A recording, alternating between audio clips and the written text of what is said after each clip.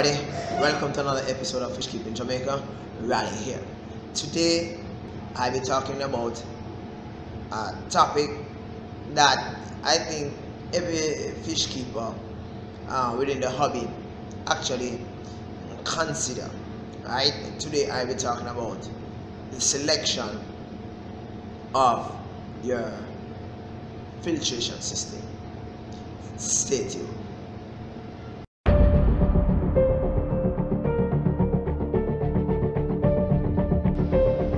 Okay, here we are. We are at a juncture where in which you are presently keeping specific type of fish.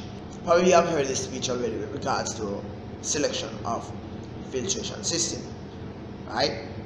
The selection of your filtration system for your fish can either enhance the growth, health, and the lifespan of your fish, or it can diminish the health and lessen the lifespan of your fish. Let's say that you're going to be choosing to use a power head. You all know that I love to use power head within my system. For example, let's look at this power head.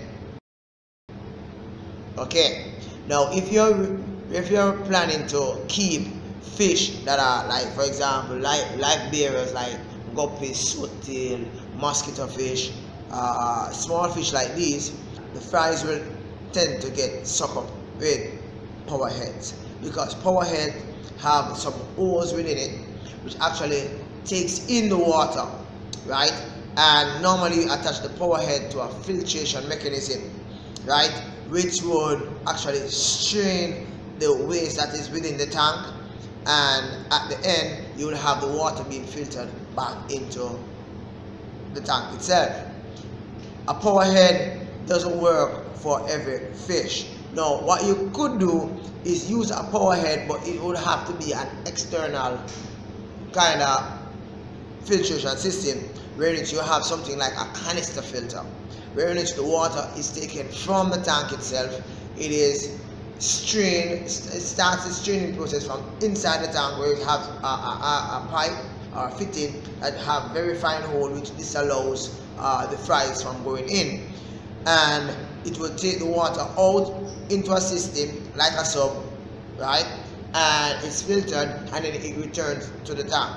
To me, that kind of look tacky, right? Preparing your filtration system within your tank should look attractive, but at the same time do its work. Okay, so a power head, I would do a power head in a tank with guppies, mollies, and small fish like that, if the power head is not into the main area in which the fish actually lives, right, in which the fish actually swim, right? The selection of your filtration system, your filtration mechanism, goes hand in hand with the type of fish that you're going to be keeping.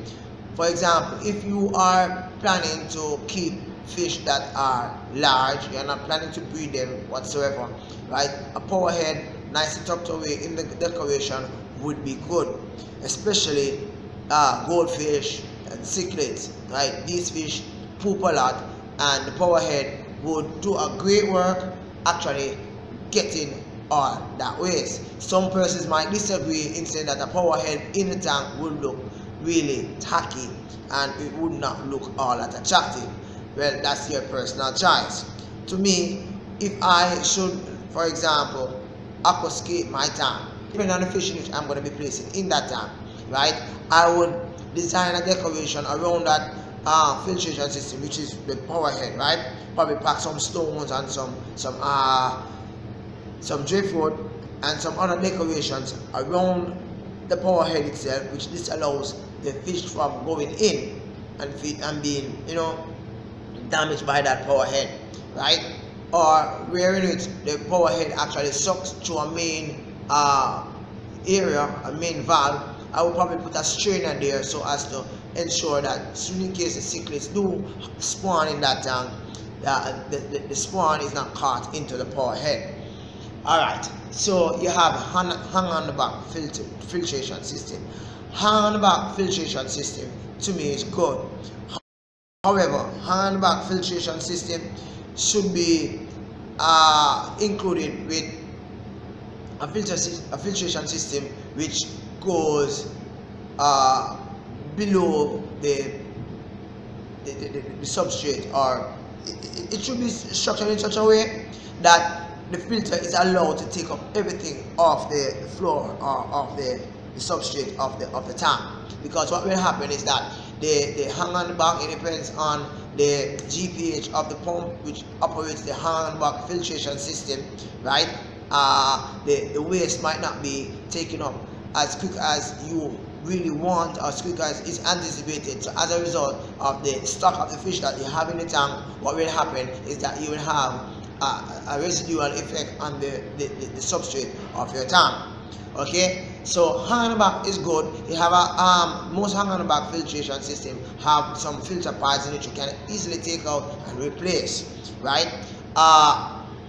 Another filtration system in which persons tend to use, right, is the sponge filter. The sponge filter is an excellent type of filtration system wherein it is used in the breeding of many different species, even cichlids, right? What it does, it acts like it acts just as how I would get the air pump.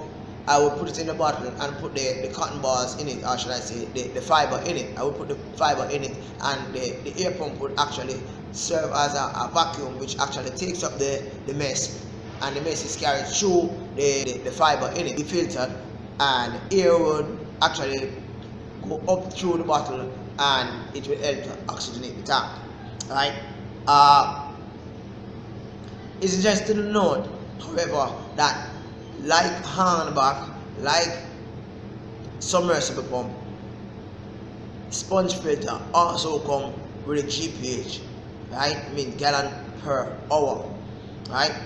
As I said in previous videos, it's paramount that you actually check the volume of water within your tank. After checking the volume of water in your tank, then you get the filtration system. You get the filtration system which is more appropriate for the volume of water. How you check the volume of water can be seen above, right? Okay, so the volume of water, let's say that the volume of water in your tank, right, is 50 gallon or 55 gallon, right? I would use a 50 gallon or a 60 gallon GPH submersible pump to filter that tank or pond, right? What I would use, probably I would use at 75 or 100. The tank or my pond is going to be filtered twice or 1.5 times faster than prior, right? Working the math, it's gonna filter a little bit faster. So you select the filtration system which is about 1.5 times or 2 times the amount of water that your aquarium can hold.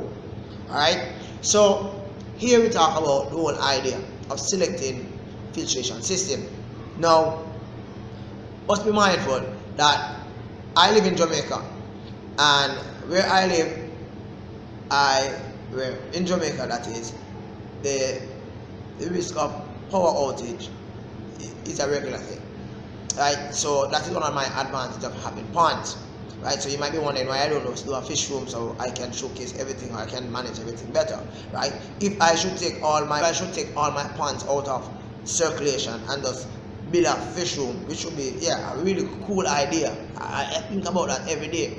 However, hurricanes and storms and power outage serves as a deterrent for that, right? Because what will happen is that when power is gone for a week, a week or two, right, and I'm there in my fish room, how is it that my tanks are going to be filtered? I am not packed with the resources so as to get a standby generator or a battery so as to facilitate these pumps to be up in operation until light do return. It is not like light will return within the next hour or two. I'm talking about a couple days. Well, so the plans for me works outside. My filtration system outside is different from my filtration system inside. My system inside is primarily for quarantine and breeding purpose. I will take the flies from outside, place them inside. When they grow to a certain size, then I will actually place them back in the ponds outside, right? And I continue that process, right? So as a result of that, I use plants, right? And the plants works for me because even in a power outage, I have some coils, and the coils are like 11 inches in length, right? And I have some goldfish, which is probably about 6, 7, 8 inches in length. Yes, very large goldfish, right? And I try to oxygenate my water at all times. The GPH pump that I have in my pond is not sufficient to oxygenate that particular pond, right? In which I don't think that would be a problem right now because of the volume of water that is in it and the amount of fish that is in it, right? Where I do have a problem is when I end up overstocking the pond, right? Or should I say put a lot more fish in it, right? Now I use plants, and what the plant does is that it helps in the process of oxygenating the water. I have said this in several other videos, but I am actually reiterating it that plants are important, right? Whereas the filtration system actually take up the mess, and periodically you would actually, change, wash out, clean, and replace. With the plants, what it does is actually takes up the mess and it actually uses it, right? It's like an ecosystem within the tank. I have had a viewer who actually shared with me that for his pond, he has not done any water change for the past 10 years, right? It's all about filtration system, plants and fish stocking, which actually helps your pond to actually be alive, good. And there are several other things that works out in your advantage when you have a pond, right? But I will save that debate for another day, right? Now, in conclusion of this video with regards to filtration system, your filtration system should suit your fish type. Your filtration system should not run the risk of damage or physical damage to the fish or health issues to the fish, right? Know your fish, read about your fish, plan for your fish. Thank you very much for making Fish Keeping Jamaica. Thanks for watching. Rally here. Do have a good day. Bye bye.